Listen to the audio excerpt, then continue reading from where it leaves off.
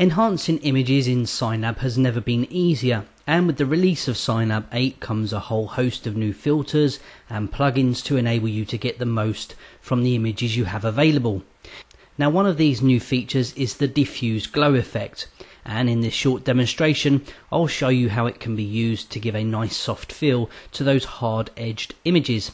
The photo I have here is of good quality, however the skin colour appears a little muddy and it's not really suited to the theme of the sign I want to produce. With the photo selected, I can launch the Diffuse Glow tool from the image menu. The main effects are controlled with these three property sliders, and these work together to give the desired result.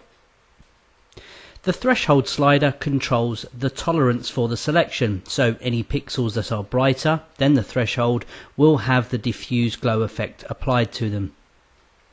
The radius controls the size of the glow, and the intensity controls the strength. Now, many different results can be achieved here by using a combination of these parameters. I don't want to go too bright, but just enough to soften the skin tones and lift the whole image. Okay, that should do just fine. I can now save and exit to SignLab. Now, back in SignLab you can see the before and after comparisons, and I'm sure you'll agree the image is much nicer now that it's had the diffuse glow effect applied to it.